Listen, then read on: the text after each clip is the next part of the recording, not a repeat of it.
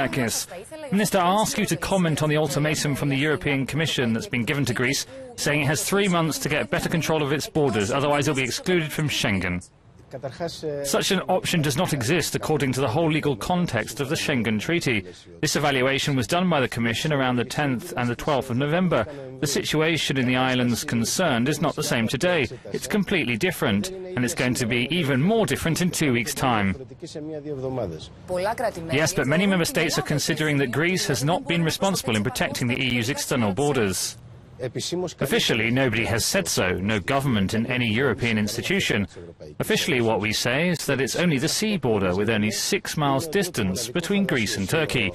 What Greece is saying is that it protects its borders along with the EU body Frontex. It cannot abuse international treaties and all the moral core and legal civilization of the EU to push back the boats, which are coming full of refugees, and drown them.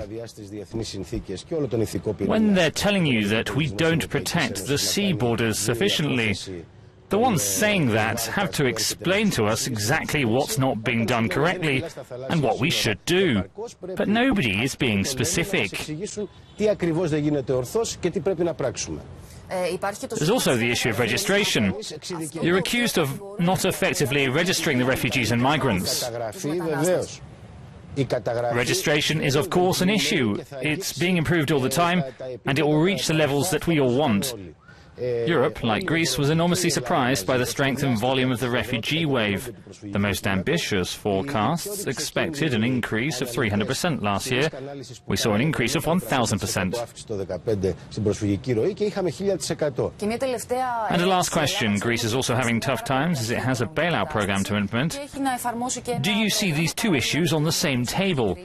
I mean, would you give the EU something that it wants in order to get some better terms on debt or the terms of the program?